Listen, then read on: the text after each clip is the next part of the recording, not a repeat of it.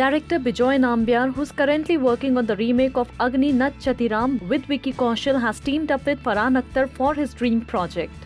Farhan and Bejoy have worked together in Wazir, and the former will be the lead actor and will also produce the film. Sources close to the development said that Bejoy had written the script years ago, but the film is taking shape only now. Bejoy had discussed the film's idea while working on their last collaboration, and Farhan had shown keen interest in the script. The makers of the film are looking at a female lead opposite Farhan and buzzes that they are keen on casting Deepika Padukone. Sources added that they are waiting for the leggy lass to return from the US after finishing her film XXX, The Return of Xander Cage. For more on movies, fashion and entertainment, stay tuned to MovieTalkies.com.